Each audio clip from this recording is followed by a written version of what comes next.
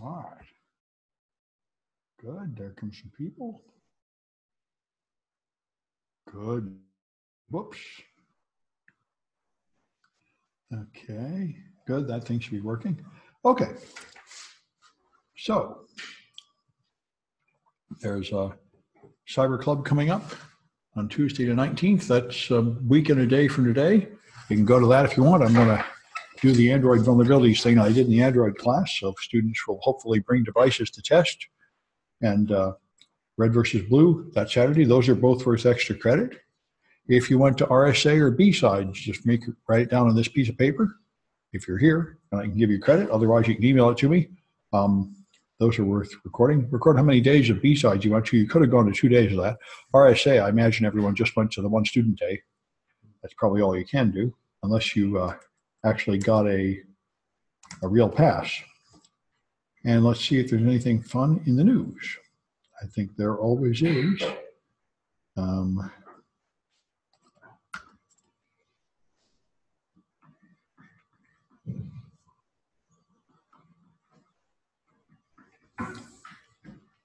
Yeah, those are pretty funny.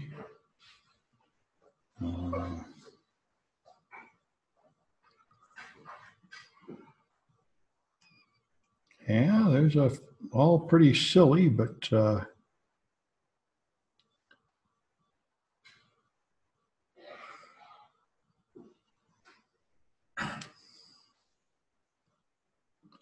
well, there's a few, and I guess I probably have enough for some more. But anyway, so Elizabeth Warren wants to break up the tech giants like Facebook and Google. She's platforming in that. So when she announced that, Facebook took down her posts advertising it. And then they had to apologize and said that she was misusing their logo. And people are saying that was completely a lie, and they were just taking it down because she was disparaging Facebook. So that's about what you expect out of Facebook. They're always shooting themselves in the foot. So 2 Boeing 737s have crashed. These things are so important to Boeing, like 4,000 of their 5,000 back-ordered products are these one airplane. This is like a huge part of Boeing's profits. So this guy here explained that they're perfectly safe, it's perfectly fine to ride them, and they're going to make safety improvements. And 8 countries have now downed them. But small countries, major countries like the US and the UK are still waiting for the FAA to make a decision. But a bunch of people are getting very upset, saying there must be something serious wrong with these planes. Other people are saying there's nothing to worry about, move along. There will be, when Boeing's price, I saw one report, they already dropped 10% in a few hours because everyone expects them all to be down and Boeing to lose a ton of profit. So I did not know there was WPA3, but apparently there is, and here's a history of it all. WPA1 is perfectly fine as far as I know. It has some in principle mathematical flaws, but in practice there's no actual attack that does much of anything. But WPA2 is better, and I guess they've invented WPA3, but it says here, although it has technically been invented, you can't buy anything that does it. So it's apparently even better because it transmits the key by near-field communication, so nobody outside your house can get it. And anyway, but they say there's nothing for sale yet with WPA3 in it. Sort of like SHA-3. It's there in case we need it, but there's nothing wrong with the earlier stuff yet. This is pretty common and outrageous. So Georgia is using voting machines that are famously insecure, that do not make a good paper trail, that cannot be audited, and they've been told over and over again that things are not safe, and they just say, shut up, just like the airplanes, we're going to use them anyway, get lost. A lot of states do that. I know Pennsylvania has also been using famously insecure machines, and they're just, Raffensperger is explaining that there's nothing wrong and you're just making it up and it's all fake and you just shut up. And he claims they're going to save money, and his statements about the amount of money it costs to use paper ballots are completely false. So he may be the next president with this sort of stuff.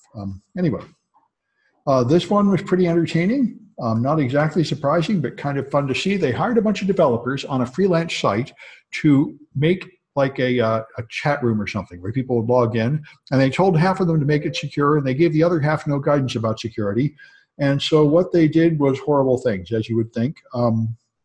There's a nice, there you are. A bunch of them did plain text authentication, and ones that encrypted the password used stuff like MD5 and base64 and SHA-1, which we'll be mocking later on today in the lecture. and only a very tiny fraction of them used anything good like PBK, DF2, and bcrypt are the only things on this list that are even slightly valuable to conceal a password. All the rest are essentially the same as plain text in practice. So this shows something that I found out years ago. I gave talks about password hashing maybe 5 years ago at developers conventions, and people would come up and argue with me that there's no point hashing them at all, and MD5 was far too much and stuff. So not much has changed there. Anything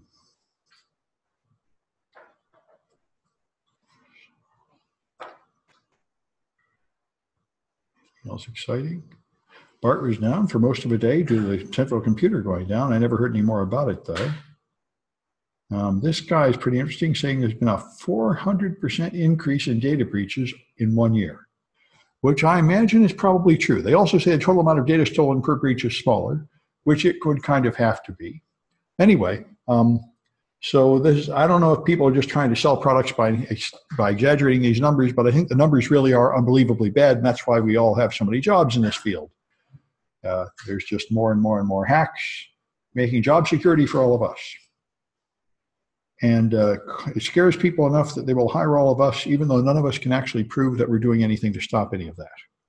But you would like to think that putting on your patches and such would be helpful. And the one thing you can do is quantify how much legal risk there is from hacking. That's the closest we can come to security metrics. And so here they are, a $5 million suit over Sonic's breach. But $5 million is really nothing. And this is why, even if you try to say how much it costs you when you get hacked, the actual damages range from 50 cents per record to $200 per record.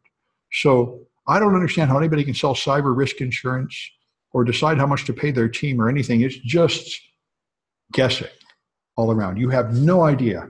And one thing has been proven over and over ago, it does not seem to affect your stock price at all when you get hacked. It falls for like a day and then it comes back, which I must say, I think that's reasonable. I often prefer to shop at companies that have been hacked because they've actually improved their security ones. Ones that haven't been exposed to be hacked are probably being hacked and don't know it. But anyway, so North Korea is pretty much living by theft, and they're living largely by cryptocurrency hacking. They stole an incredible amount, like $1 billion from cryptocurrency, 670 million in virtual currency. And that is, they don't, it's interesting to watch.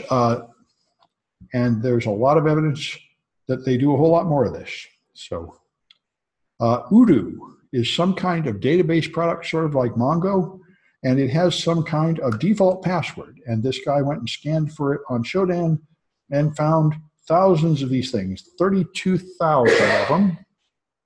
And yeah, 32,000 total, and 7,000 of them have the default password. So all the data is just blowing in the breeze, and a lot of them are in the United States. Up here, 2,000 of them in the United States. So this is sort of like open Amazon buckets, lots and lots of data just sitting there waiting for someone to take it. Anyway, all right. So we're down to chapter 7. I think we might as well carry on with this. So we're talking about session management. And we talked about how the web works before. You send these requests up to the server, an HTTP request, you get an HTTP response, and then the server forgets about you. And when you send another request, it has no idea who you are. It doesn't remember that you're different than anybody else. It's not remembering your IP address or anything. So this means if you actually want to have people log in, well, there's a free course you can take which goes over the similar stuff there on Link 7J. I think it's still free. I went through it and it wasn't that much more advanced than what we got here, but it is another alternative. Anyway, so this means when you log in and then you want to come back later and see like your email or your Facebook, it has to somehow keep track of who you are. And since the web does not have a built-in automatic way of doing this, you have to add it in your framework, and there are many competing frameworks with many different flaws. So if you don't have good session management, then people will be able to get into somebody else's session. Often it's very simple. For example, Gmail. When I went to DEF CON about 8 years ago, they got in my Gmail. I was on the wall of sheep because I used Gmail on the DEF CON Wi-Fi network. Now they tell you don't use the network unless you're nuts. And I said, well, I'll be fine. It's HTTPS. And it was HTTPS during the login process. But at that time, after this, it went down to HTTP and identified you by sending a cookie, which I did not know.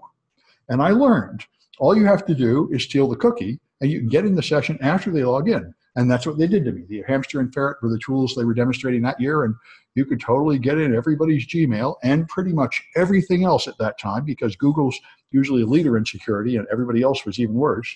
So I learned something.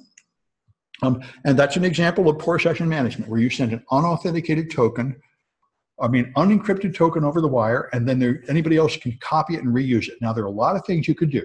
You could send it over HTTPS, or you could even key the token with an anti-CSRF value, so it includes something like your MAC address or your IP address. So if somebody just copies it, it won't work on their machine. That would also help. There's lots of things you could do, but at this time, Google didn't do any of those things, and neither did anybody else. And anybody that stole tokens out of the plain text traffic could just sail right into your accounts. So that's the point. Now, Web 1 was the original internet where you just put up things like images and pages that were not customized at all. There was no login, and you were just viewing things like posters on the wall. But after that, we got to Web 2, where everybody expects to log in, and then they can do things like online shopping and email and such. So this means when you log in, you have to get a set cookie reply coming back from the server, and this will tell your browser to remember this number, call something ASP.NET session ID, and then hopefully a lot of random things. Now, you could put something personal in there like a username or a credit card number or a password, but you shouldn't. Now, there is no technological barrier to doing that. It's just a poor practice. It should be like this, just a meaningless random number. And that means the server has to have a database on the server of all these random numbers and who they correspond to.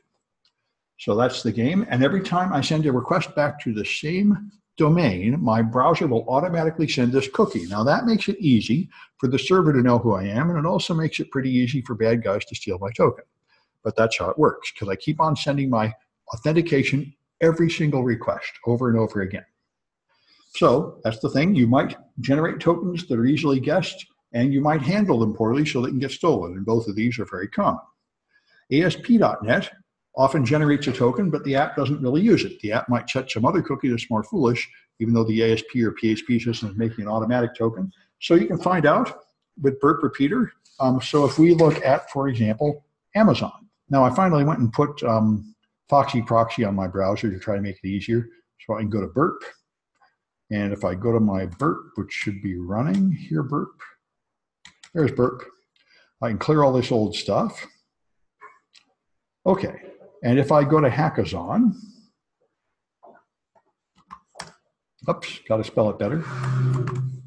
Hackazon, there we are. And so I'm going to sign in, and I've got a username, Sam Test, and a password of Sam Test. So now I'm logged in. If I go to my account, well, I think somehow it can tell who I am.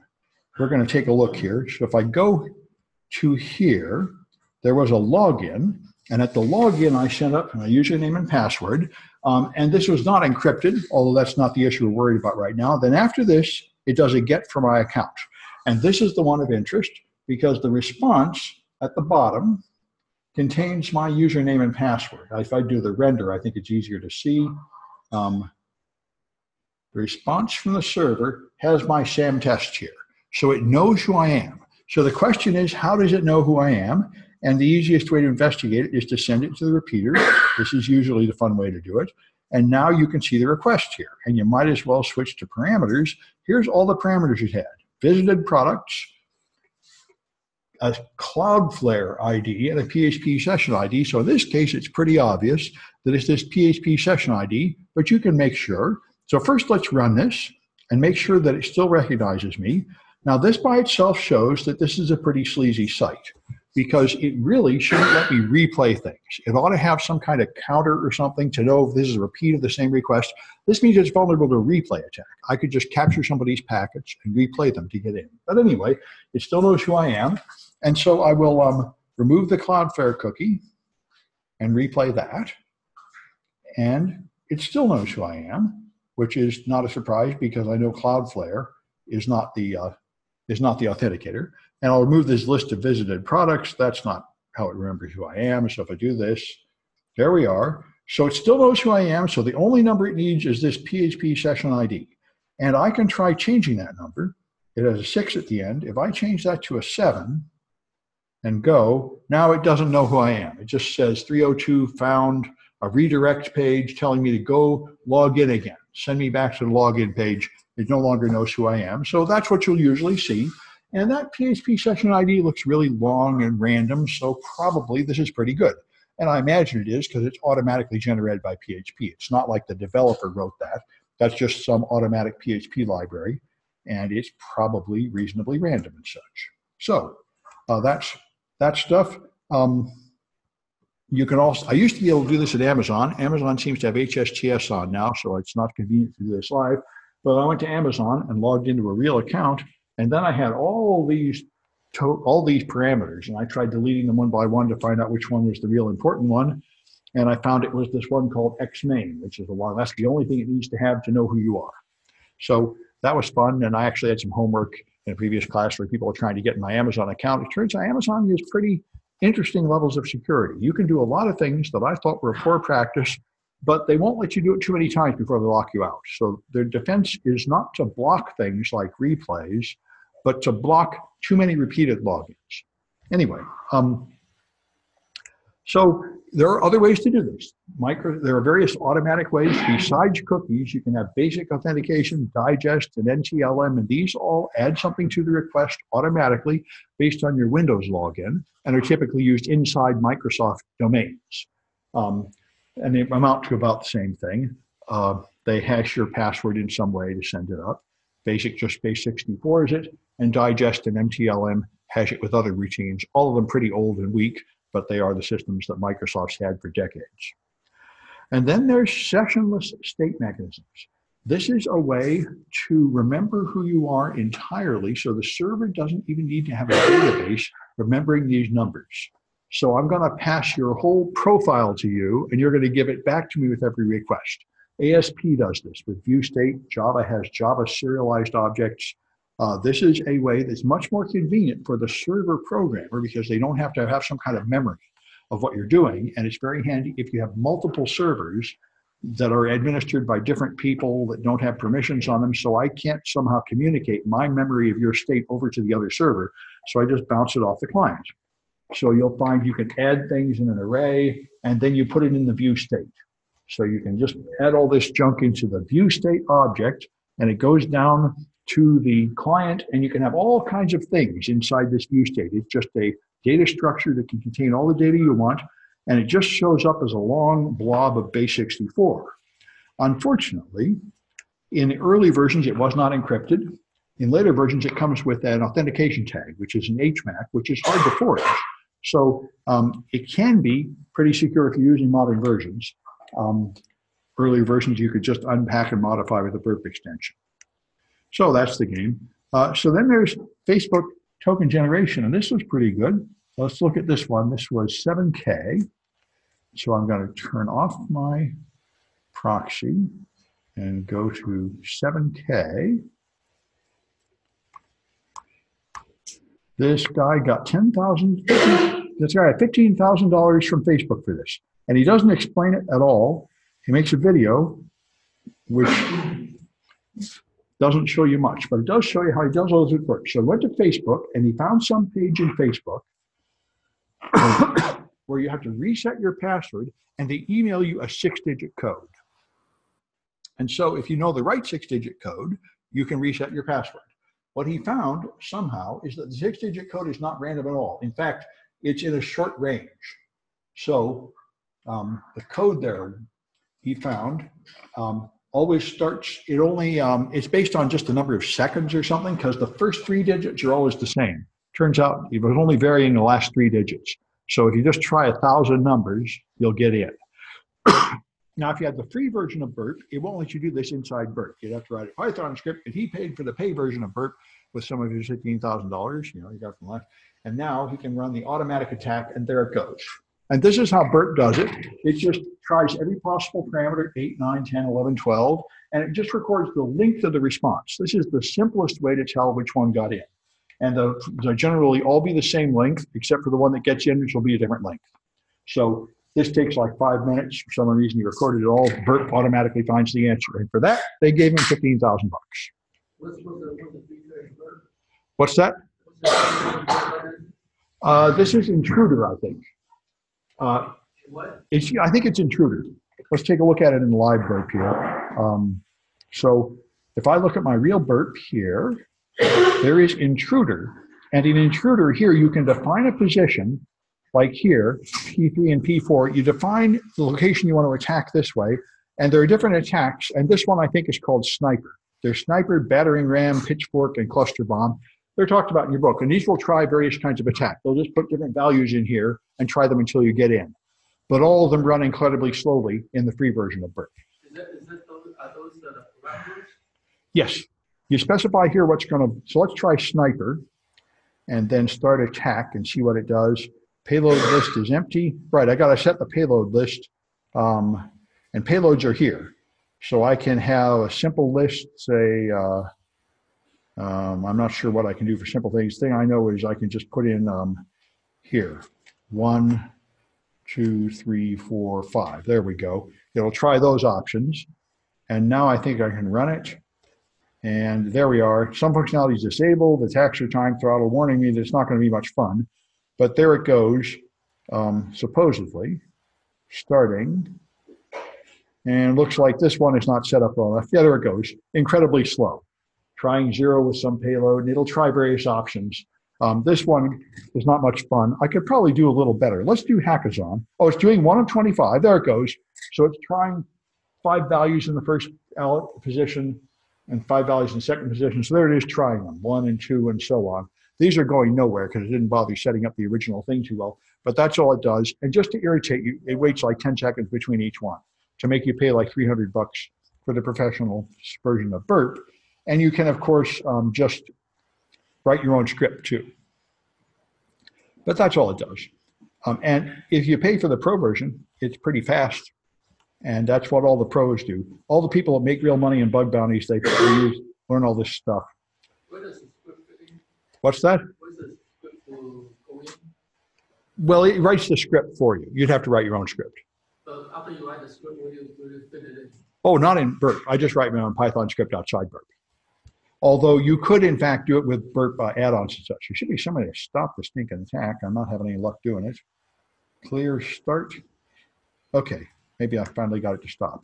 Anyway, I think I saw a chat message come through. Okay, methods like OAuth. Yeah, they get a number from Facebook. Are all these numbers on the server? That's a very good question, and I don't really know the answer. It could be that it is a pseudo-random sequence, like the Google Authenticator, and they're just remembering the seed on the server, or it could be just a table. Either one would be okay, as long as they use a good pseudo-random function. I haven't looked inside those apps.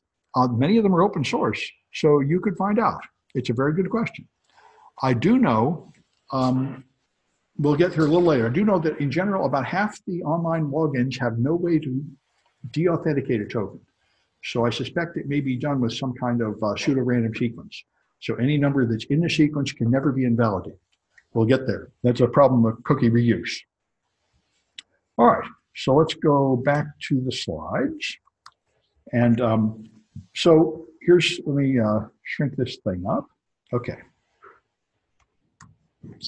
So you have password recovery tokens coming. You can use hidden form fields. And this is the game. There's also resistant tokens to remember who you are. Many uses of tokens. And all of these depend on the token not being guessable, not being predictable from other tokens, so that nobody else can forge them, because if they could get in other people's accounts. So one thing that people have done in the past, I think it is not that common anymore, is put meaningful tokens. This looks like random numbers, but it's not. It's just hexadecimal words spelling things out. 75, 73, 65, 65 is an E, and so on. This is just spelling out readable stuff. User equals dap, app equals admin, and so on. It looks random, but it's not random at all. And once someone spots the pattern, they can easily forge a token that's meaningful just by looking up ASCII tables, ASCII values. People often put the username, an numeric identifier, email address, a counting predictable number, a timestamp, and so on in the token. And of course, all those are terrible because you just have to gather a few tokens until you spot the pattern, and then you can get in. People often encode the data. You could encode it as just raw hex like that, or you could XOR it with something to conceal it or put it in base 64. All of these make it a little less obvious that it's not random, but they're none of them really any good, and you can easily reverse them all right inside BERT. Well, I think BERT won't do the XOR, but it will do the base 64 in the text for you. So obtain a token, just modify it. Change one character at the end, a character in the middle. That's gone. Then try it again. If it's really random, any change will make it not match, and it'll never be accepted, like that PHP session ID. But if it is some kind of meaningful data, then you'll find that it'll accept modifications, because most of the modifications will hit a part of it that doesn't matter. And that's the game here. And Burp has a thing called car throbber to try this for you. So another thing, log in as several users at different times, just record the tokens and look for patterns. If you can register similar names, that's then you can see if it's got the name in the output somewhere. Look for correlations. General rules, if you're putting repeating letters, you'll see repeated encoding characters with any of these simple transformations.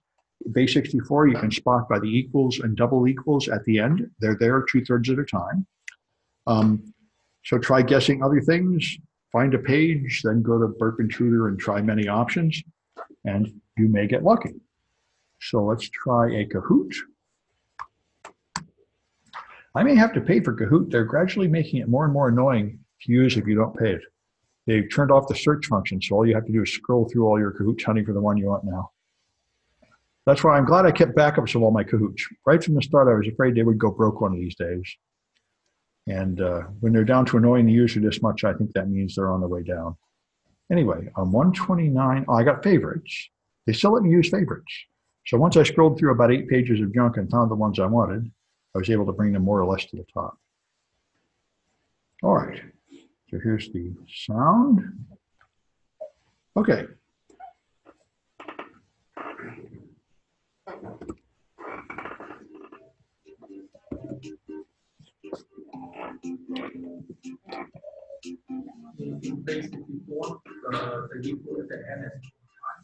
The equal at the end is padding.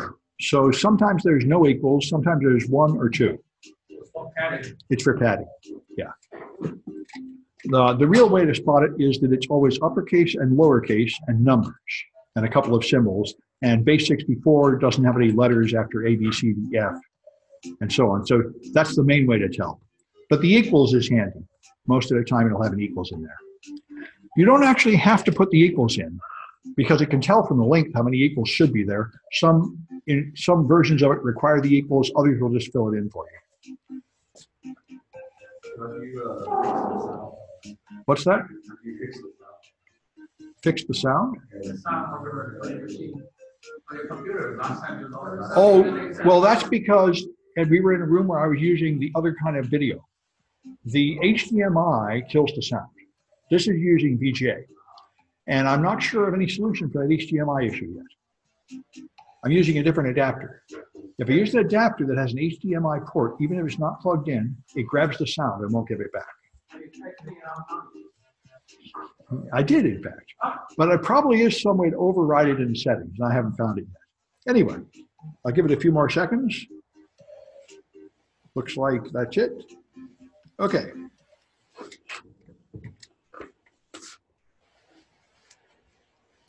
So what encoding turns that user equal A into this kind of genre?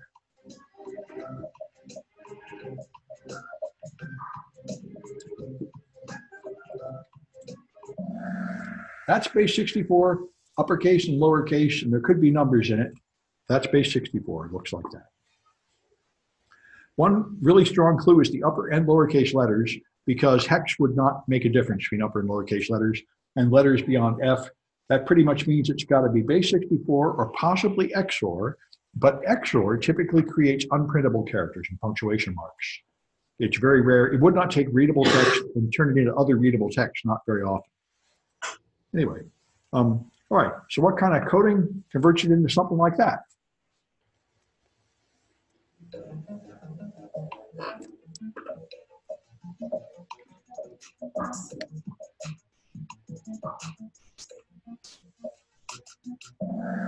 That's MD5. It's non-hexadecimal, because hexadecimal will just have one hex code per character, and that's much longer. That's a whole long hash, and the hash is always the same length, no matter how long the input is. That's the properties of MD5 and SHA-1. So you can actually count this, and you can tell which hash it is pretty much by the length. MD5 is 128 bits, SHA-1 is 160 bits, SHA-2 is 224 or 256 or 512. So you can count them out. It's 4 bits per character. So this will be 32 characters if it's MD5. All right, what coding turns it into that?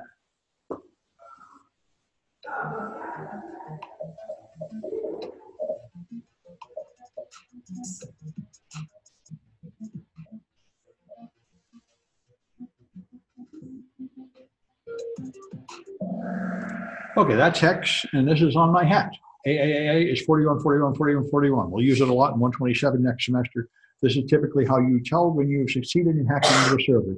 You inject a lot of capital A's into a field, and when you see it come back in a register, you know you found a buffer overflow or another convenient way to take over the machine, because you see the hex codes come back that match that character. All right, and what kind of encoding does that?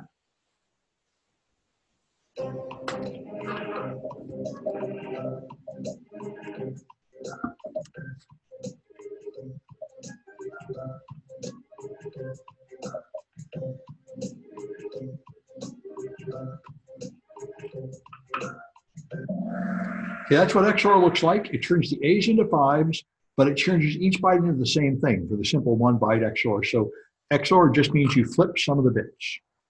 And so you flip enough bits to turn an A into a 5, and that happens this many times. And this is the result of flipping other bits. The total length remains the same. And all right, that's what I wanted to show you. So we record the winners of that. I've got Caitlin and Chris. And Winnie will have to tell me who they are if they want points, but we got more to do here, so they have more time to do that. Okay, so your tokens may be predictable. So if you just get a sample of tokens by logging in and out several times, you might see a pattern. Like I think that guy with his Facebook discovered that the first 3 digits never varied. And this might be Winnie the Pooh identifying themselves. It is. I have Chris, that's what I figured. Chris is actually a real name. That's fine. Good. All right. That's what I figured. Chris looks good. It's Winnie that's going to lose their points, I think. Anyway, so they might cough up the names at some point. All right. So Burp will try sequential payloads. It tries 7B122, trying various requests here, and tells you which winners appear. So it's trying them all, 01, 02, 03, 04, making a long list, and then the ones that win go to the top. The ones that are 302, it figures fail. The ones that are 200 win. So here you see it's logged in as Herman, administrator, Babina, because Burp was able to find the name in the response. So this is your best case, where it's actually able to tell that you got in and tell who you are. Often it's not able to do such a good job of understanding the result. It'll just be a different length. Anyway, let me check the chat. And aha, good. Good, okay, thank you. I now know who Winnie is. Okay, good, thank you. In the same place where you were. You gave it a list of things to try. That's what I did. I set it from 1 to 5. And you use the same thing. It's Burp Intruder, I think. I think it's Burp Intruder. Let's go here. Yeah, Intruder has this option. And you can specify the payloads here. You can just put in a list. And it'll try all those lists in all the locations you choose here with these these section signs. So you specify what to vary. And I think you can somehow tell it what part to interpret as the username and such in the response too. But I'm not quite sure about that part. Like I say, I never use it because it costs $300. I just write my own Python script if I want to do that. But it's just a convenient way to do what you could do yourself with Python. All right. And so here's things that might happen. You might just have counting numbers. That would be obvious. You might have concealed sequences. This is what a lot of cheap random number generators are. They're not actually random at all. They're just jumping ahead by a large number, and you're looking at these small digits that keep rolling over. And then there's things with time dependency and weak sources of randomness. So here's a sequence that looks at base 64 encoded, but if you decode it, it just turns into random junk. So this is in fact a concealed sequence. It's not base 64 encoded. It's just a hexadecimal value that is counting up. So what you do is if you interpret these as numbers and take the difference between them, you'll see that the difference is always 97C4EB6A or FF in front of it and then that. So it's jumping forward by some number of millions here and wrapping around, and you're keeping just the low digits here in base 64. So this is what's called linear congruential generator. That creates something that appears random, but in fact, there is a simple pattern. And in fact, once you know the pattern, you can take any two numbers and predict all the rest. So you can write a simple Python script to do it here. It just converts it to hex, gather the digits together, calculate the difference, and so on. You can very easily do this in Python. Python is very friendly for this because Python understands hexadecimal numbers natively. So you don't really need to convert them back and forth to decimal. So you can now generate valid tokens from Python. Yeah? Is that in Python 2 and 3 or something?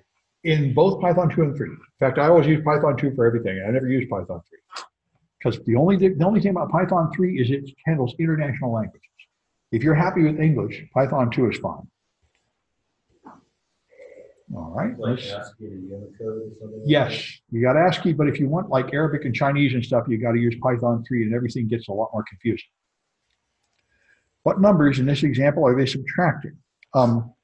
Okay, let me go back to that example, which is here. You're just subtracting these numbers from each other. These are the raw numbers. And here, what you do is turn these numbers into base 64 and subtract them from each other. These can be turned into numbers.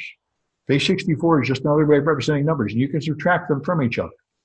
And then you'll get a difference, which is longer. So I mean, these are, base 64 can be reversed to, I should be more careful in my statement about Python.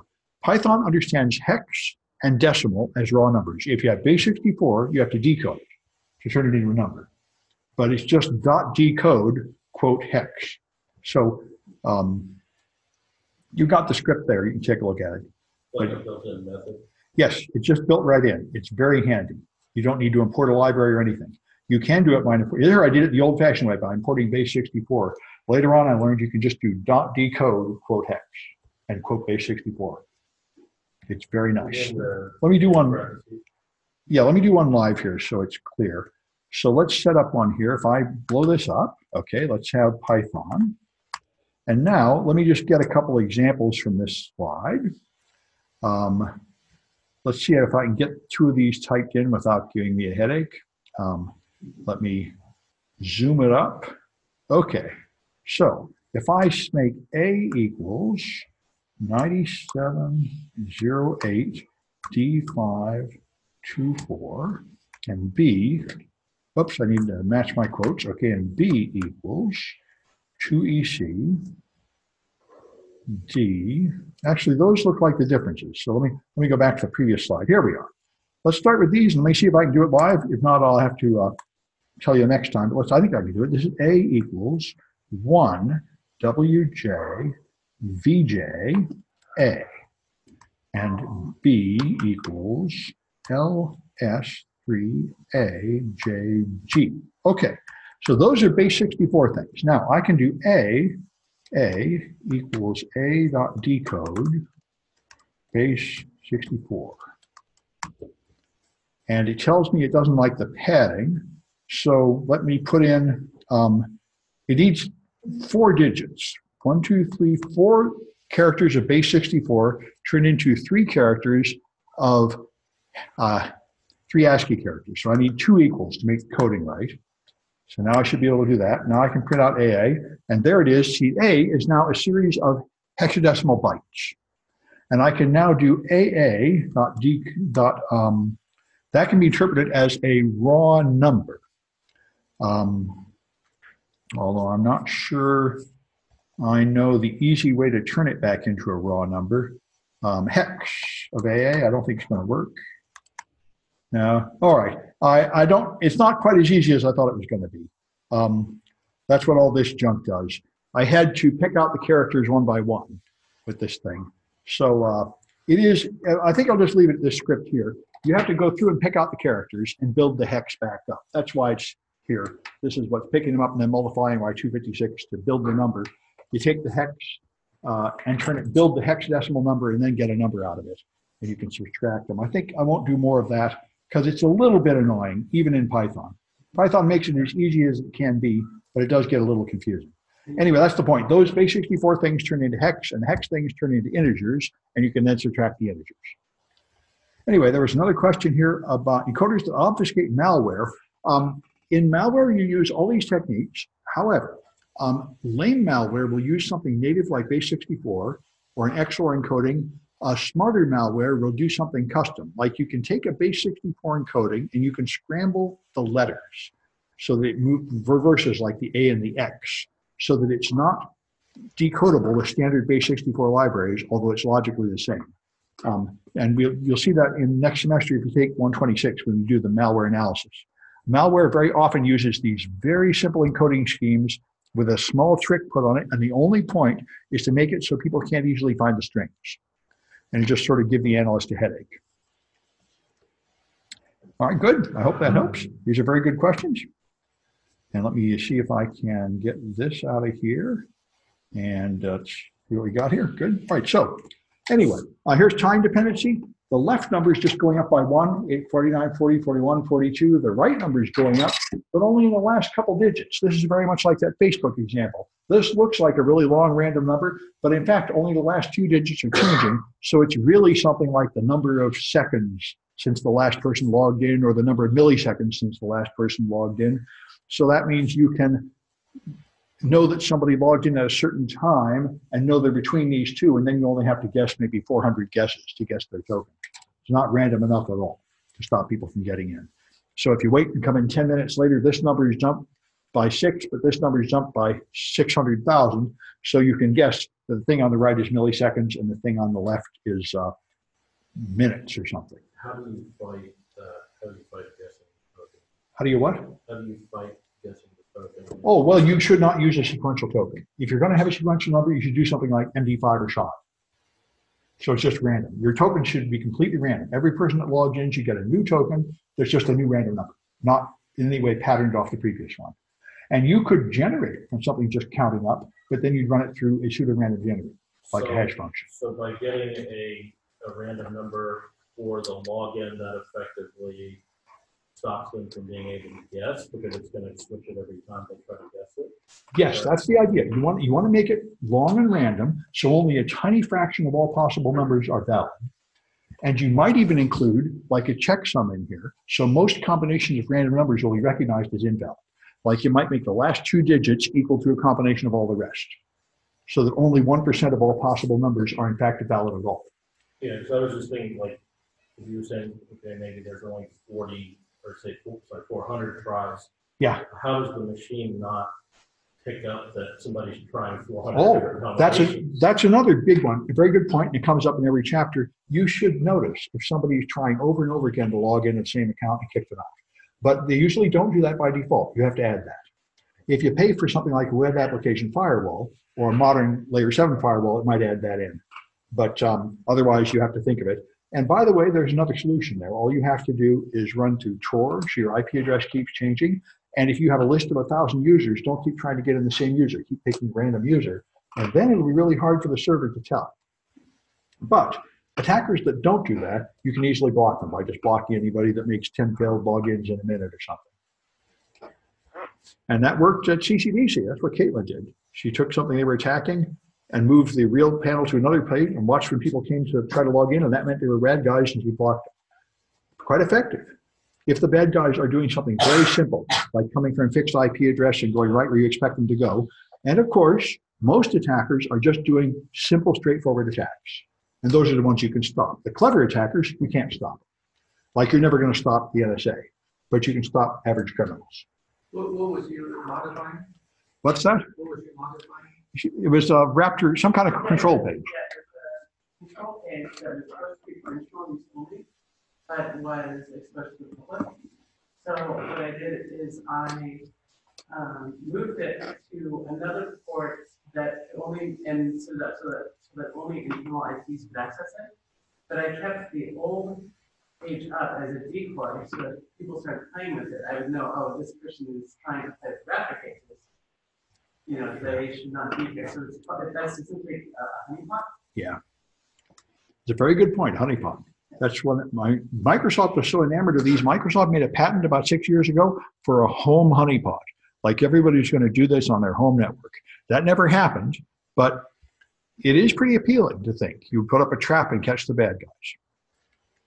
Anyway, so you pull the server frequently, get a lot of session tokens, and then watch and see if a number is counting up. And if it counts up by 2 or 3, that means somebody else logged in between, and you can get in their account. It's one simple way to do it.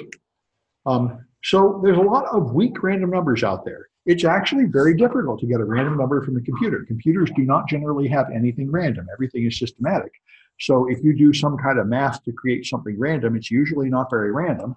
And many people have made this mistake of using some simple algorithm like the linear congruential generator and treating it as random, and it's not random enough at all.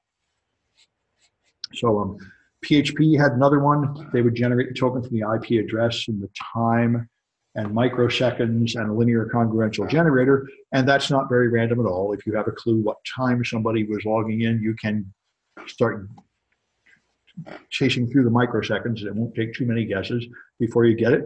So the vulnerability found in 2001, Sammy Kamkar was the guy that wrote the tool to get in.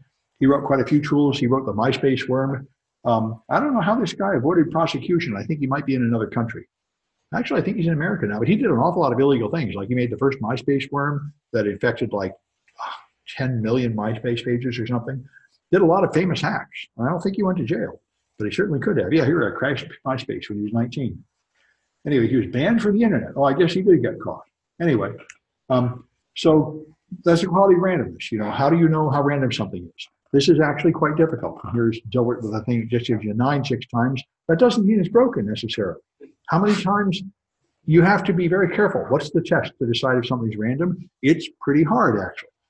So you start with the idea that's randomly generated, apply a series of tests, and then for each test, you take the probability of this happening if it was random. And when that probability gets small enough, then you say, I don't think it's random. So Burp has a thing called Burp Sequencer that will try to do this. And it will do many requests and then try to tell you which ones are not varying. And it's often the case. Here I've got what looks like a 64-bit number, and the first several bits never change.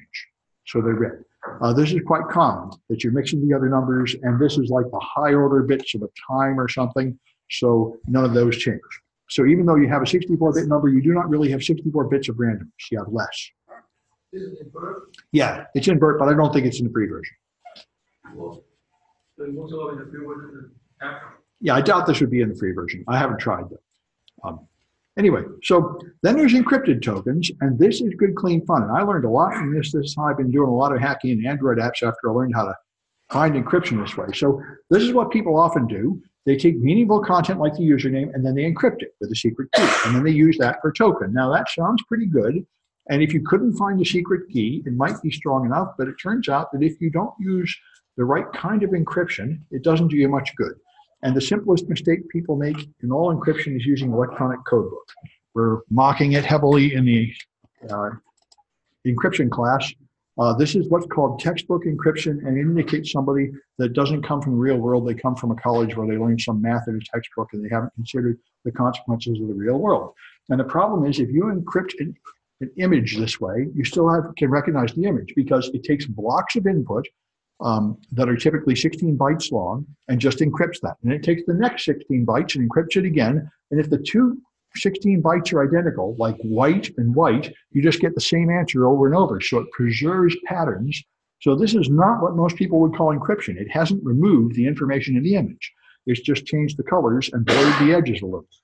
This is what you get with electronic codebook. So if you have a meaningful field like this, a random number, an app, a UID, which determines who you are, then a username and a time, then you encrypt it. Even with electronic codebook encryption, it will look all meaningless because there is not a group of 16 characters that's repeated here. So it looks completely random, but it's not.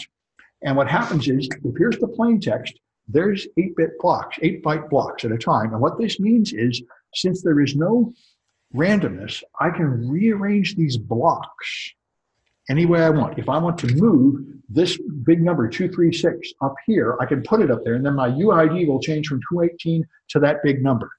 because each block remains valid even if you move it around, because that's the problem with electronic codebook mode. Each block is encrypted independently, and there is no random factor. So you can rearrange blocks of text, and you might be able to create meaningful combinations. Another reason why this works is a general property of the web that if I pass you a series of tokens, like a series of values like rand, app, UID, it's often the case that the only thing that matters is the UID, and the app doesn't really know or care if rand turns into just random garbage. It's okay that certain parameters are destroyed in the process of adjusting one. So you can copy a whole block like this one, and now I had a 992 someplace up here, then from a random number, I put it down here, and now I'm going to be logging in as user 992 instead of the user I should have been, which is 218. So now I'm getting in some other random person's account. Now, typically, the administrator is the first person created with account 1. So if you could put a 1 here, you'd be the administrator. And that turns out to be pretty easy to do because your username is down here, and you can adjust the length of your username to make it wrap around to give you only 1 digit here. And then you can make 10 requests until you get a 1. So that's the game here. So I carefully choose a username. I'm looking for a 1 here. I want to hit UID equals 1. I want a 1 there. So I arrange my name to be such, I could even just put a 1 in my name. That would be one way to get there. Then this wraps around, I get a 1 here. So now I have a block that has a 1 in it. So I put it up here. And so now UID equals 1, time equals 6119, username equals Daf. The rest of this is sort of garbled, but I've created UID equals 1. Without knowing the key and without decrypting, I've managed to create a meaningful token for someone else's account. This is going to happen with almost all hack functions in this class and the encryption class. You can often forge a message which will still be meaningful even though you can't read the message or decrypt it. This is called existential forgery. You create a message that is valid even though you don't have the key. So the cure that most people use for this is cipher block chaining. If you get done being stupid enough to use electronic codebook mode, the next thing that everybody goes to is cipher block chaining, and this is what almost everybody really uses all the time. And the way it works is you have a key, and you also have an initialization vector, which is not a secret and is transmitted in plain text along with the ciphertext. You add this initialization vector, you XOR it with the plain text before encrypting, then you take the output and XOR it with the next block of plain text, and that output is the IV for the next block of plain text. So now, even if I have identical blocks of plain text, they will be XORed with varying values, and so it will come out random. That's why people like it, because it causes the image to turn into just random snow. So it no longer preserves proper patterns in the input.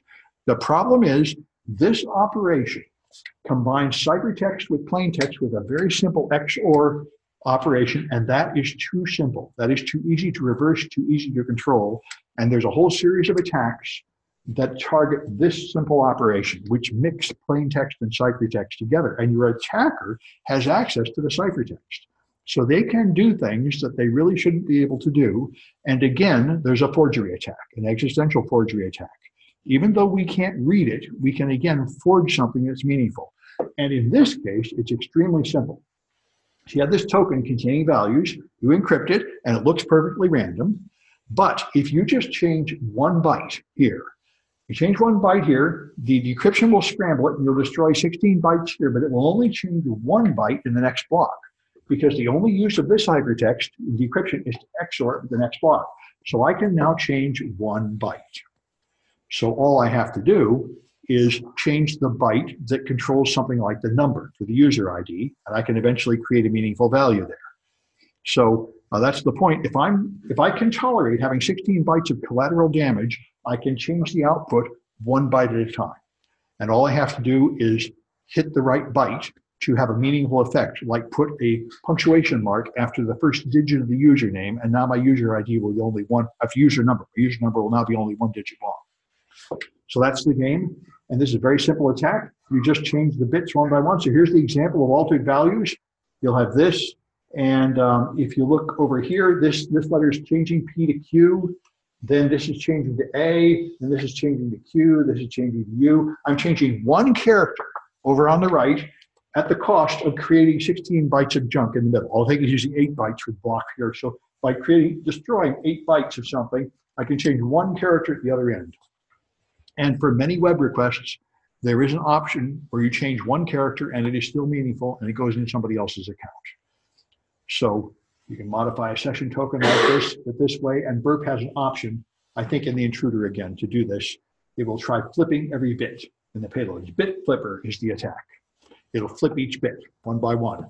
Therefore, it's not that difficult, because if the 8 requests per byte, so if you have 30 bytes, it's only 30 times 8, 240 guesses. That's not a huge number. Yeah. I haven't tried it. I'm not sure. It might be. I assume it's probably crippled in the free version, but I haven't tested. Anyway, so that's the game. It flips things. Many of them are invalid, but some of them are going to end up as other users. Like here I am ending up as Peter and John. So 2 of them actually ended up getting in other people's accounts. Of course, it's a random process. I don't really know what I'm doing, but if you just flip one bit at a time, you will hit some random other people. And that's a horizontal privilege escalation where you go from one user account to another that should not be allowed. And it happens because you use a meaningful token and you pass it through an encryption routine that doesn't really scramble everything 100%. If you were, for example, to hash it and then encrypt it, this wouldn't happen, but then you couldn't reverse it at the other end. If you really had just a random number on the server, then you wouldn't have any issue here. Anyway, that's the game. So another thing that happens fairly often is there is some kind of encryption, and the same encryption routine is used elsewhere. So there's some place where I can put in something and I see the ciphertext, so I can use their encryption routine. This is often the case in malware analysis. They have some kind of encryption. You don't even need to figure it out. You can use their encryption function to decrypt stuff. I've done this with PHP malware many times. All right. And so let's try some Kahoots about that stuff, and then we'll take a 10-minute break. So let's close this one and go to 7B. All right.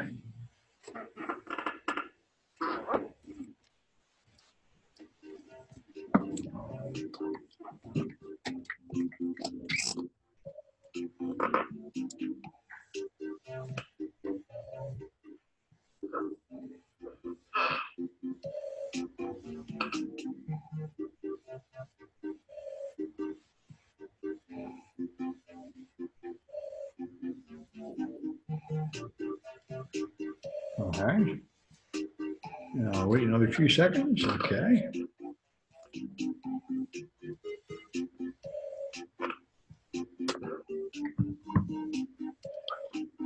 All right.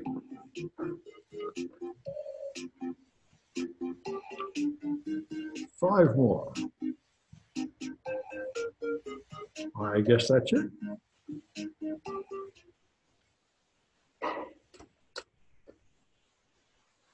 All right. So what system makes replay easy?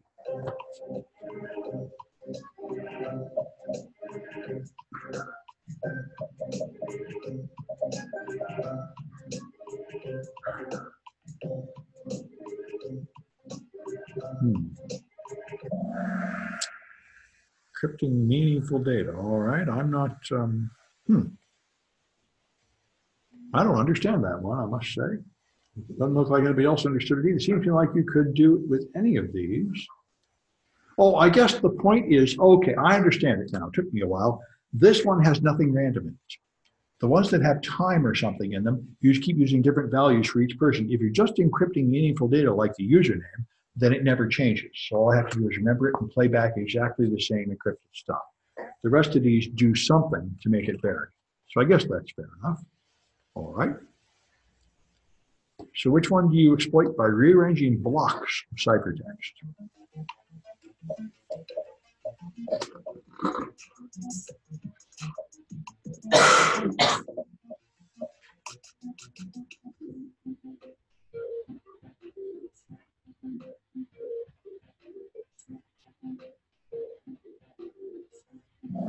That's it, electronic codebook mode, where every block is encrypted independently, so rearranging the blocks still remains valid data. Which one do you exploit by changing a single byte?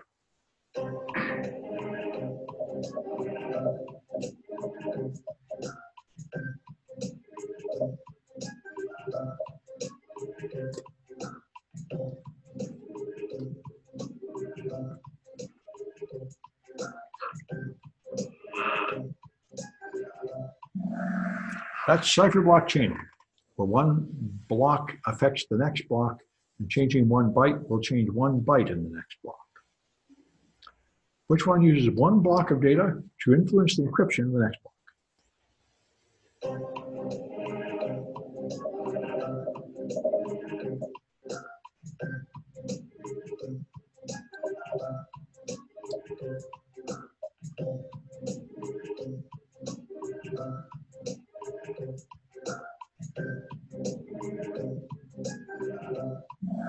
That's the chaining. That's the chain. One block is used as the IV for the next block. So we should take a 10-minute break. We'll pick up at 7:10. I'll leave the share going so people can ask questions, but I'll pause the recording.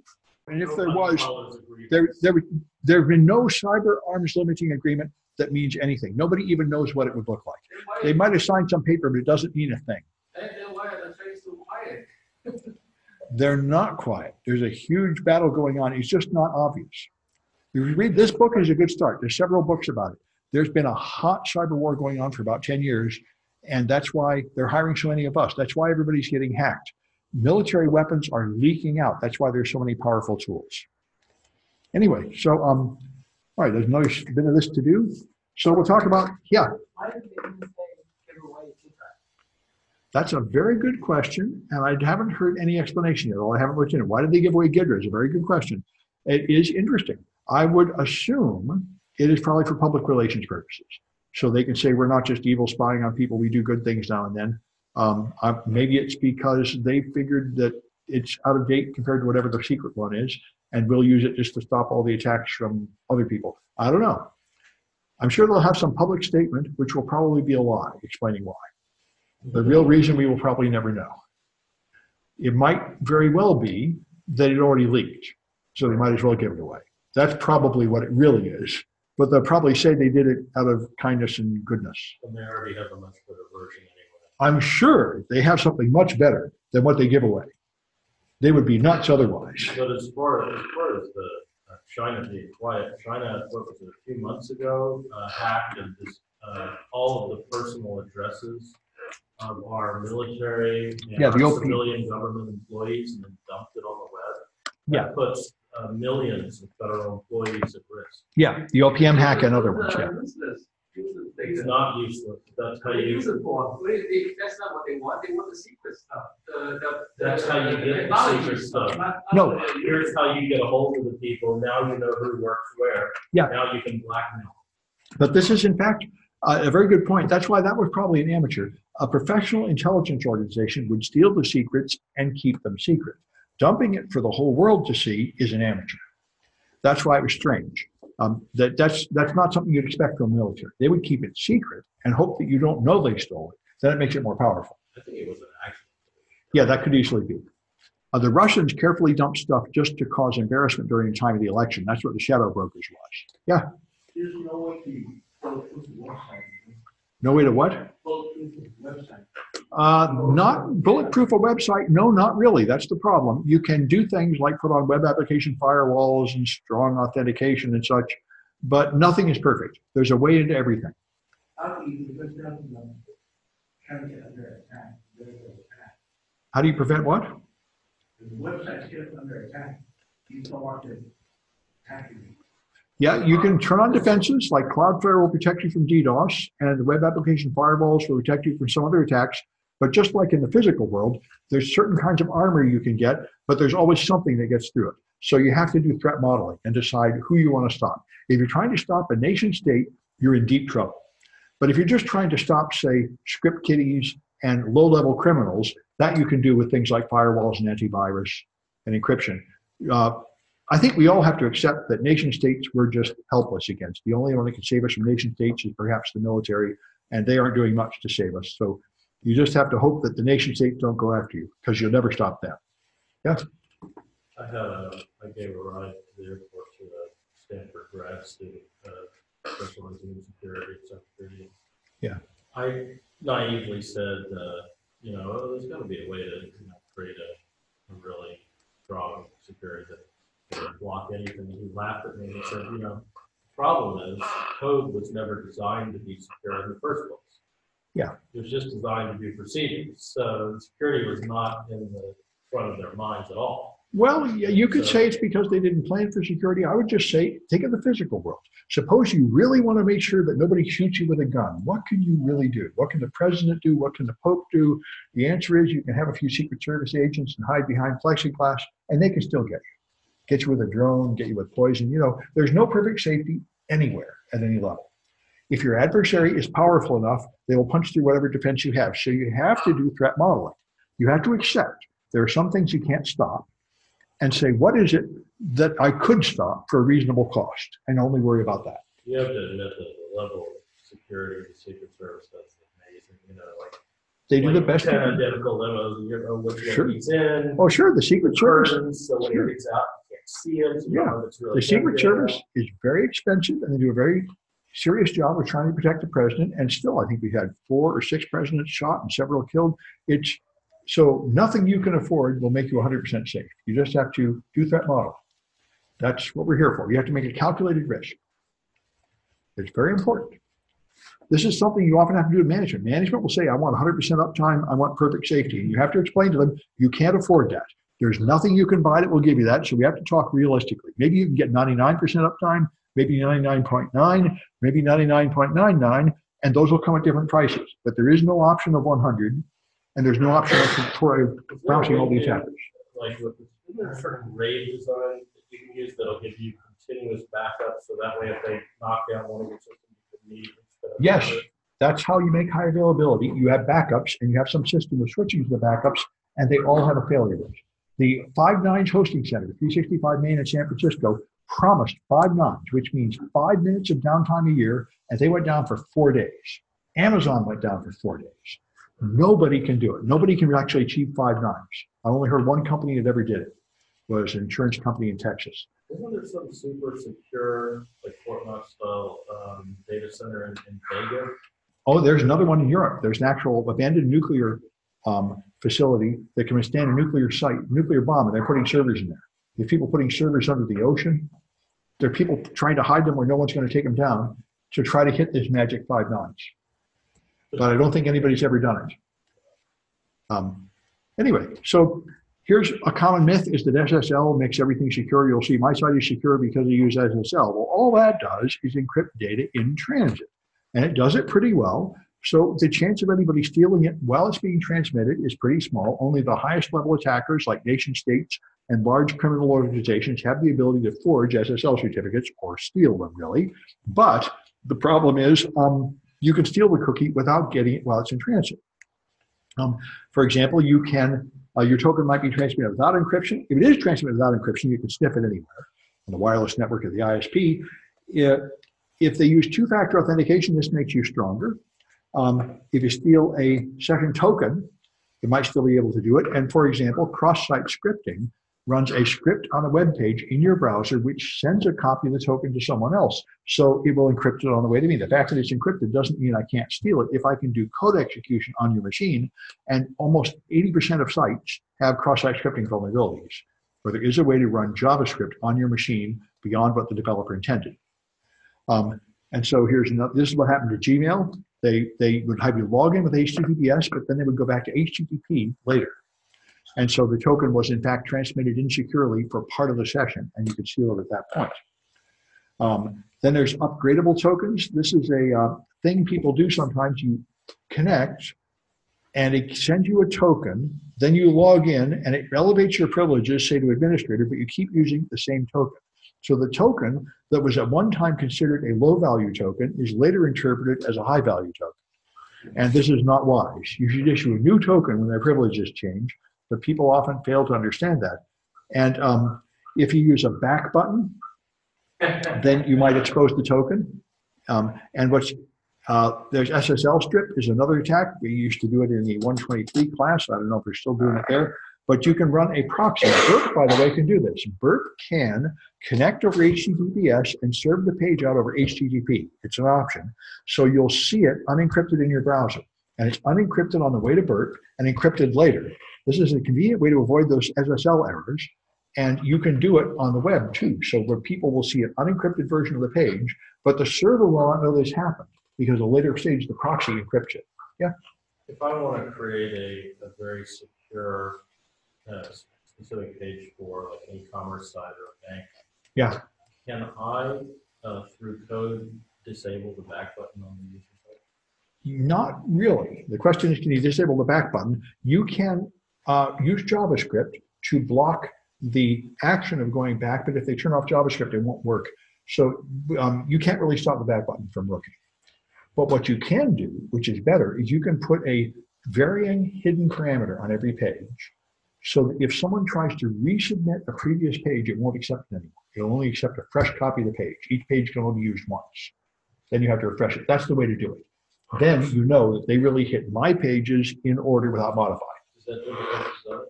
No, it's not that hard to set up. And it's the recommended solution. And I think we got a picture of it coming up.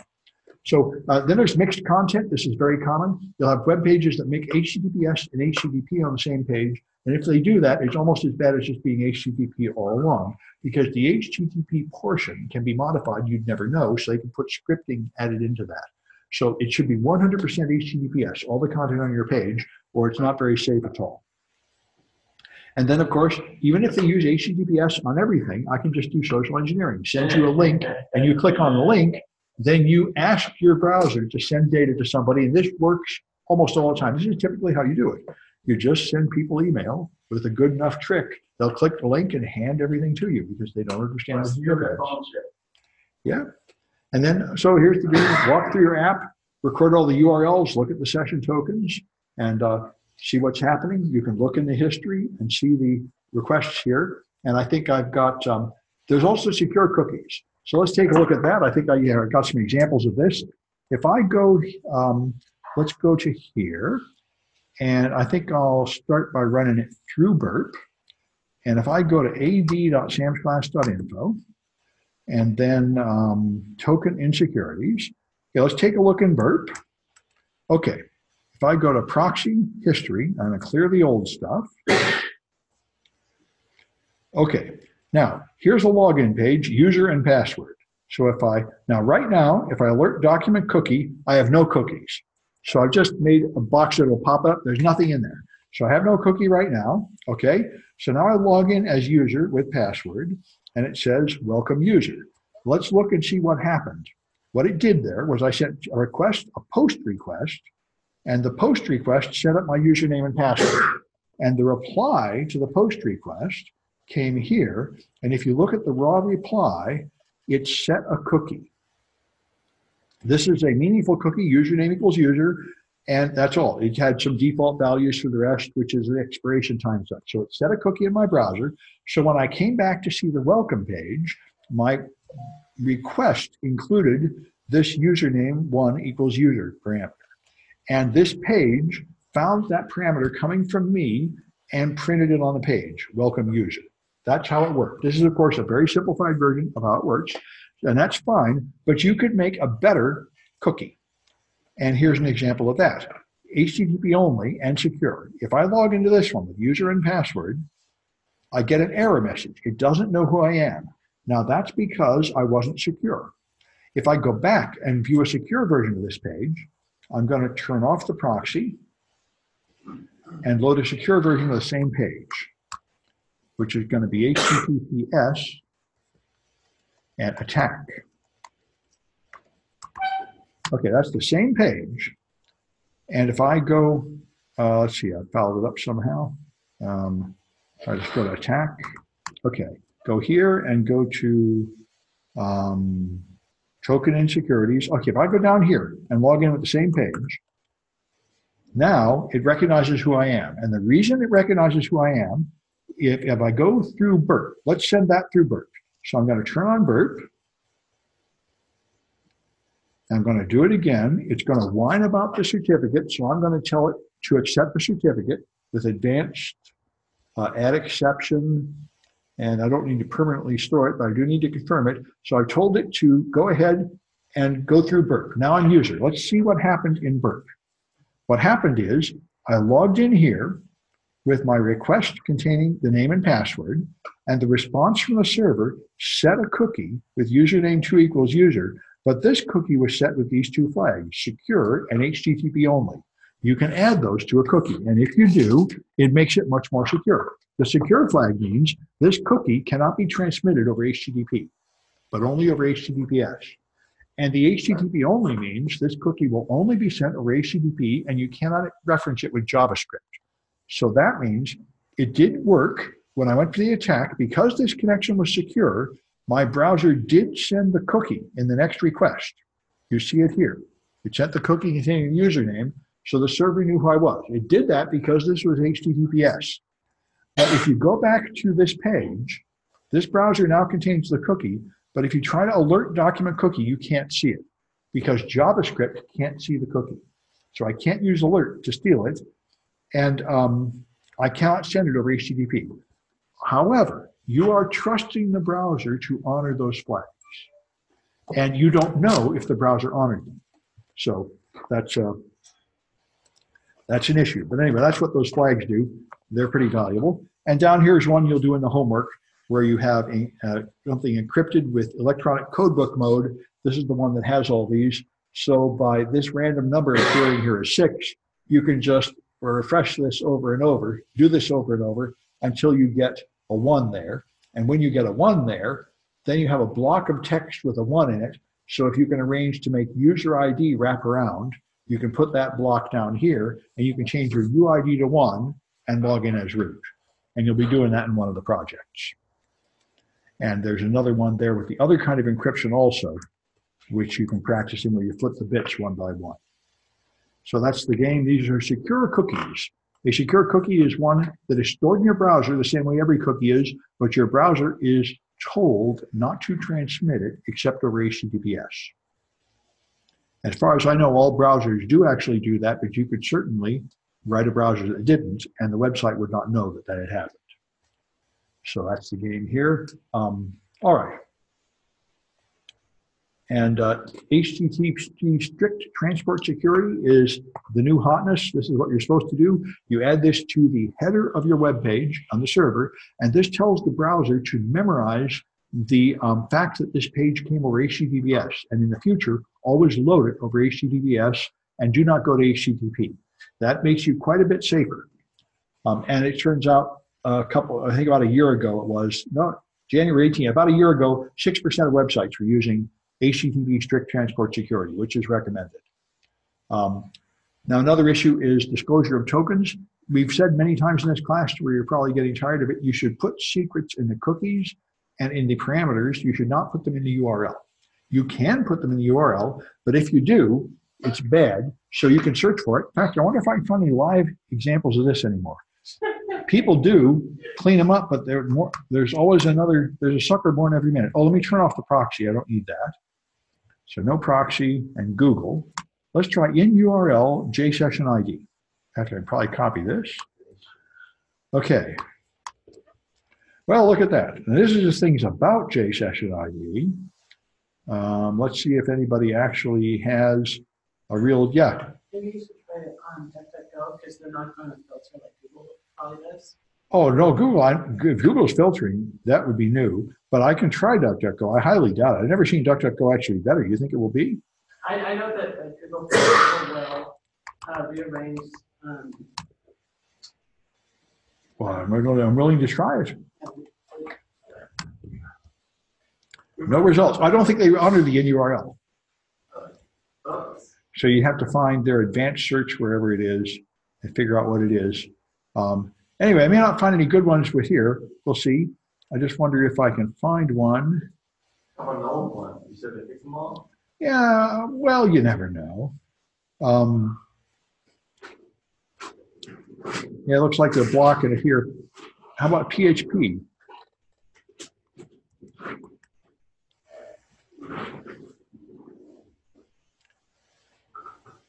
Yeah, I'm not seeing a real one there, but there might be. Anyway, I'll have some examples here. Anyway, here I tried it a while ago, and I found some logins that had it.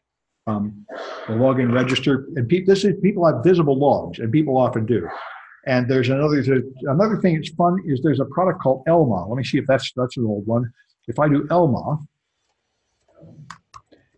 is some kind of thing that see, this is what Google does. They notice you're a hacker. But there's Elma is a logging thing that makes a web page of logs from Microsoft servers. And Toyota used to have an open one of these where you could totally see their Elma logs. And so you could see error logging tools. And people configure it often so it's totally visible. So if you know a better Google dork, you can find it. I'm not seeing one right away, but it used to be pretty common. And so people would have visible error logs, and the error logs often contain cookies. So it works on startpage.com. Found it in 4 pages ago. Oh, good. Neat. Let's try it. So he says in URL, I think it's in my clipboard. Okay, and then start page. Okay.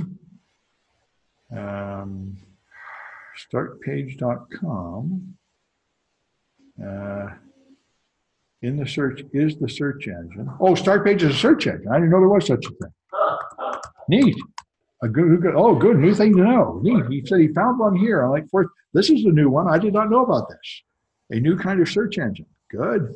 So let's try 4th page or so. This is awesome. Tokyo Stock Exchange. That's pretty interesting.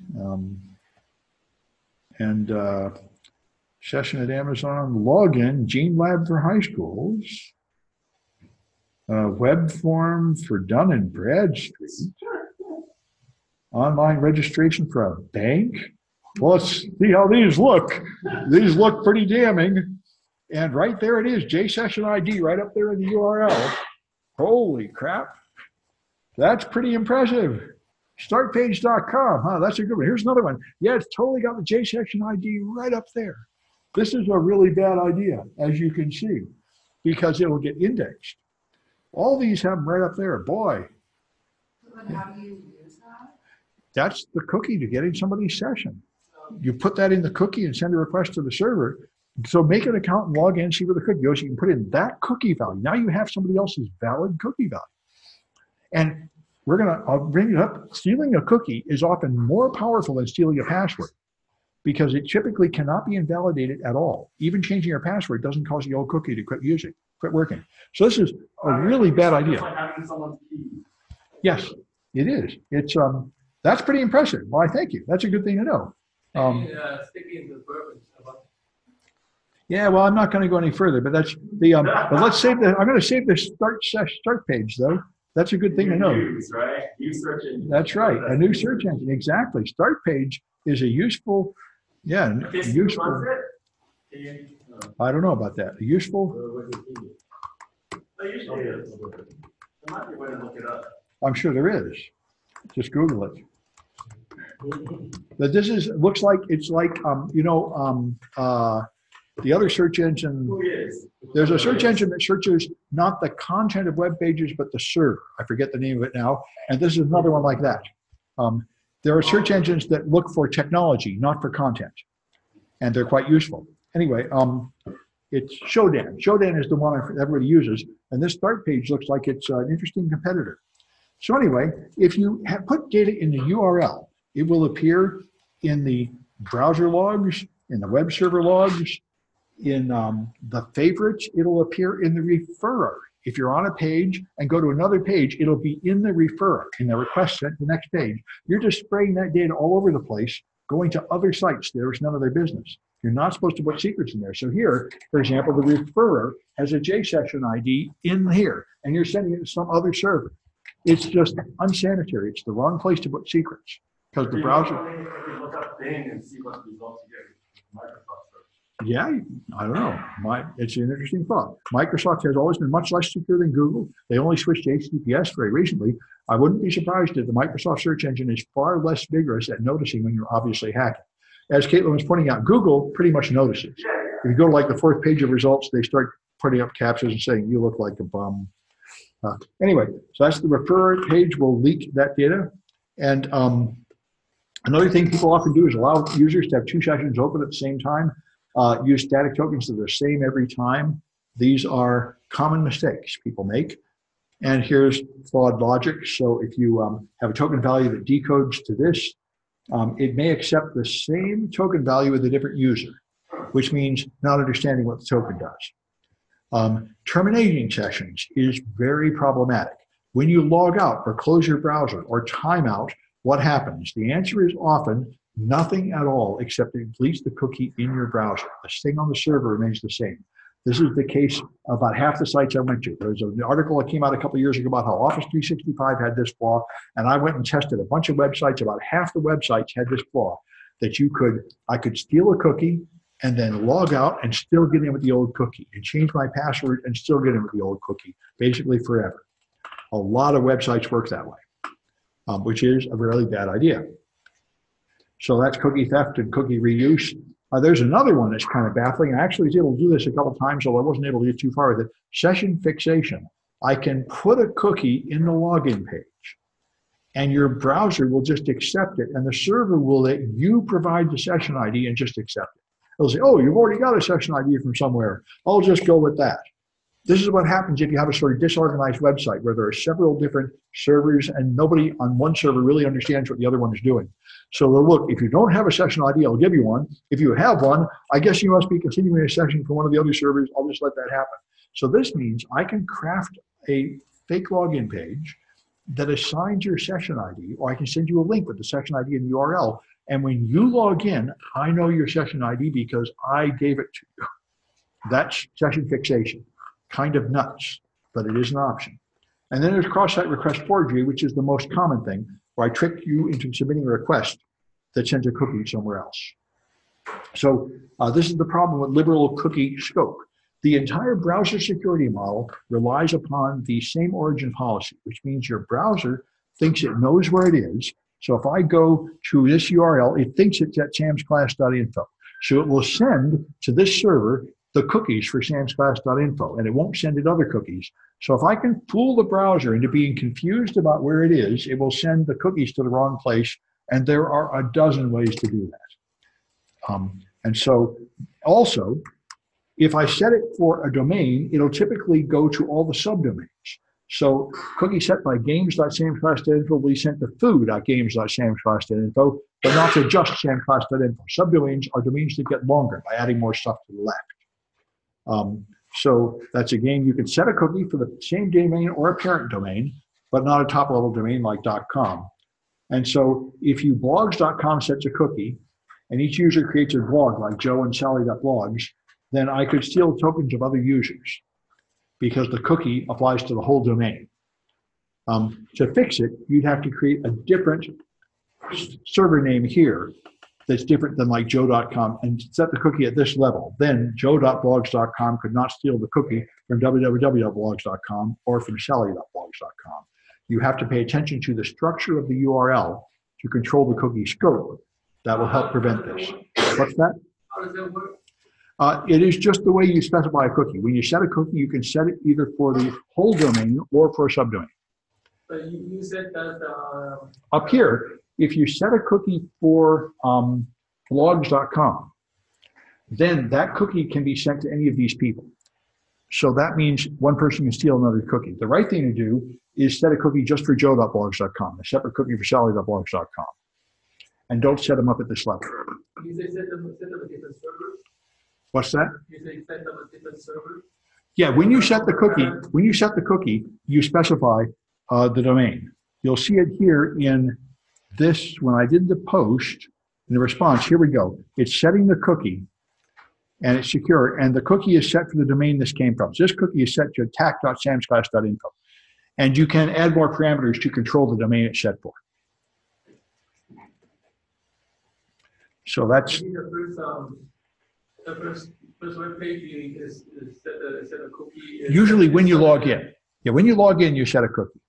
But that's setting the cookie is done in a different server. The setting a cookie is done by including this header in the response, set cookie. So any response from any server can set a cookie, but it will apply to this domain, the domain that set it. So how does that differ from the previous? The difference here is these people, the mistake these guys made is they used blogs.com for the login page. What they needed to use was www.blogs.com for the login page. That's why you do it. Because if you use the naked domain for login, then it will be sent to every subdomain. But if you have a special subdomain just for logging in that's different than these subdomains, then the cookie will not be sent there. www is different from that. It's different from blogs.com. So if you set the cookie on blogs.com, it can go to both of these sites. But if you set it on www, it can't go to either of those sites. So that's the containers issue. How do most people come rid of that www crap? This is a reason. This is a reason for it. This is why you might need it. But you want to keep it? This is why you might want to keep it, exactly. Anyway, so, and here you can specify the path there. That's the path at the end, specifies what path this cookie applies to. Anyway, then there's securing session management. So this is the general rules. We talked about all the attacks. This is all the defenses. It's just the same thing upside down.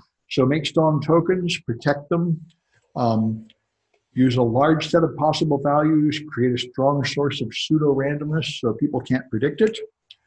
There should be no meaning or structure. It shouldn't have anything encoded about the username or anything. It should all just be a random number. And on the server, it should be a table that the user can't get at. You can use user agent, time, source IP, port number for randomness. And then you can add a secret known only to the server and then hash it all. This is a fairly good way to do it. And if you take the cryptography class, we're talking about these pseudo-random functions. This is how you make them. Only send things over HTTPS and only over HTTP, and not over JavaScript. And when you have a logout function, you should invalidate that token on the server so that if somebody submits a logged out session ID, it will no longer be accepted. Your book says sessions should expire. I know banks do this, and I think nobody else does because this is so annoying for the user. Don't allow multiple concurrent logins. Always generate a new token for each session instead of reusing old ones, and so on. Pay attention to the domain, the path, and cross-site scripting. And if you get any kind of funny data, then cancel the session and make them log in again. That is one strong defense that is missing. Like I say, you shouldn't let somebody try to log in 1,000 times, and you shouldn't accept some kind of garbled login request. If something's wrong with it, you should kick them out and make them log in again. That means they're doing something fishy. Two-factor authentication, of course, is much better. Then even if someone stole a cookie, they won't have the other factor, and that's much better. Hidden fields, I mentioned before, are better than session cookies. They're on the form, and they randomize the form each time. So even if someone uses a back page in their browser or saves the page locally, it's never going to work because it won't have a fresh, random, hidden field in it. And these are called per-page tokens. You put a random number in a hidden field on every page. Every time you refresh it, it changes, and you validate it on the server. That means you are making sure the person is submitting this data from a fresh page that came from the server and not from some kind of replay like Burp Repeater. And so you'll see something like this. Here's a per-page token. That value at the end is just a long hex value that changes every time. So they add that value to every page, and they know that you're going through the steps, customer ID, customer reference number, that's what you do. That's how you can mark a page so you know a genuine page that came from the server from some kind of replay or imitation coming from a script or burp. And of course, you should be logging your network traffic and kicking people off the server if they're doing fishy things. These things are all pretty obvious if you know to look for them. Terminate their session if they're doing weird things, modifying the hidden fields they shouldn't be changing, adding funny characters like apostrophes in, putting in things that are longer than they should be. If there's fishy data coming in, then kick them out. And if they do it a certain number of times, then you block their IP for a while. That'll show them.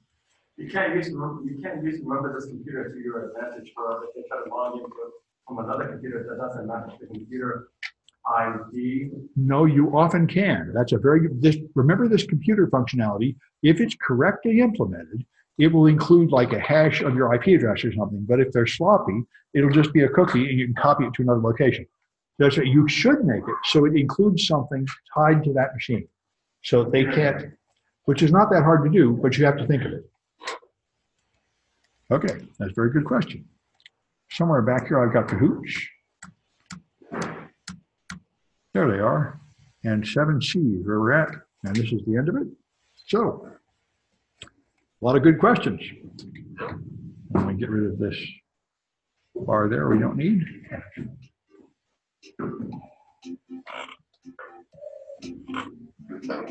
I was seeing how secure your email that you sent. Email what? I was checking your sender information, and you got 3 kinds of locks. I don't know about that.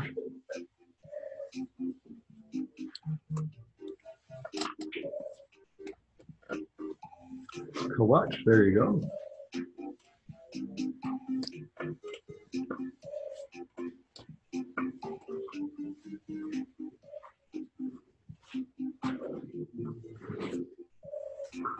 All right, I'll give it another few seconds because I think I got most of the usual suspects, but I think I had more than 11 last time. However, it's kind of late. A few people may have gone to sleep.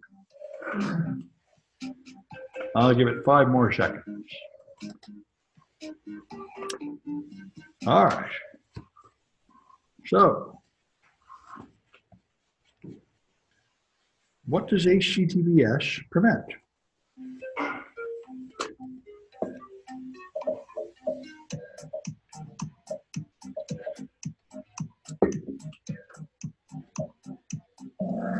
Okay, you can't sniff the data right out of the air. That's all it does. All right, what defense prevents users from clicking through an SSL warning?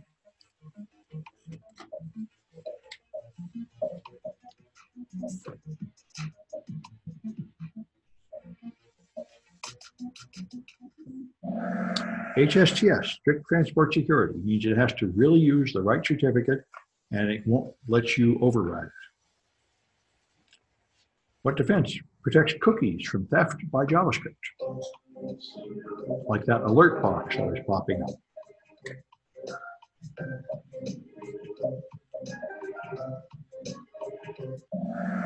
HTTP only? What should a logout button do?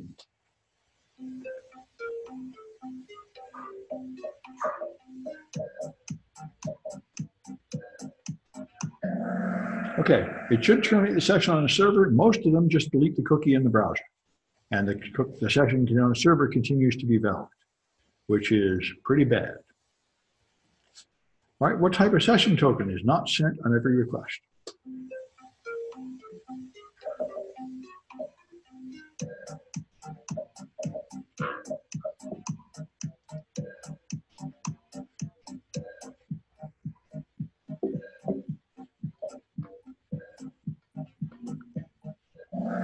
Hidden fields are sent only on that one page, not on just every page. So that makes them more secure. That's another way to pass it back to the user. And if a server receives a request with a modified hidden field, what should happen?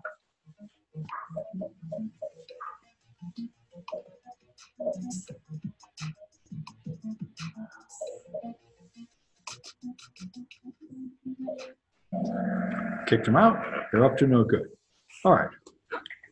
So that's it. I'm going to record these, and then, of course, I'll go upstairs to see if anybody needs help. These are real names, so I know who these people are.